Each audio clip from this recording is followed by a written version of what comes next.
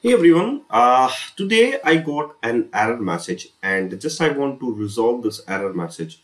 Um just a few of the things just I was missing in this code. So just I want to share with you. So this is the simple code and you know that error message is what?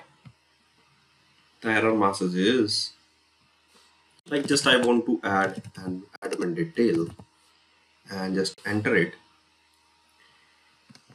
Okay.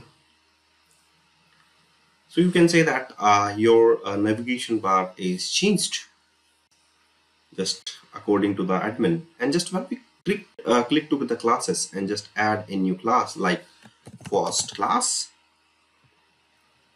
And here we also set the first class. So just I got this error message. Invalid operation exception could not create an instance of type clean student management dot models dot group view model. Model bound complex type must not be abstract or value type and must be a parameterless constructor. Record type must have a single primary constructor. Alternatively gives the view model parameters to null, non-null default values.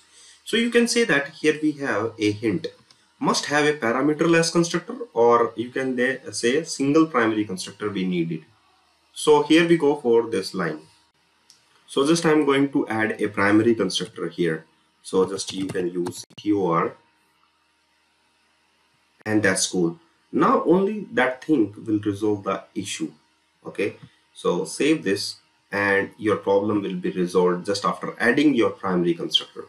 So if you want to know, so this is my Udemy account. You can see here we have a Udemy. This is my Udemy account. And if you want to learn ASP.NET Core from ADO.NET full project-based course, then you can choose this course.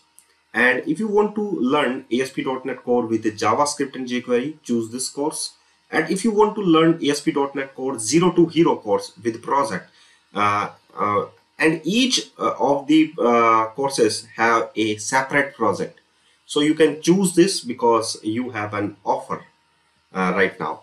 So you can just go inside your description box where you have my portfolio links and just click to and purchase this one of them. Okay.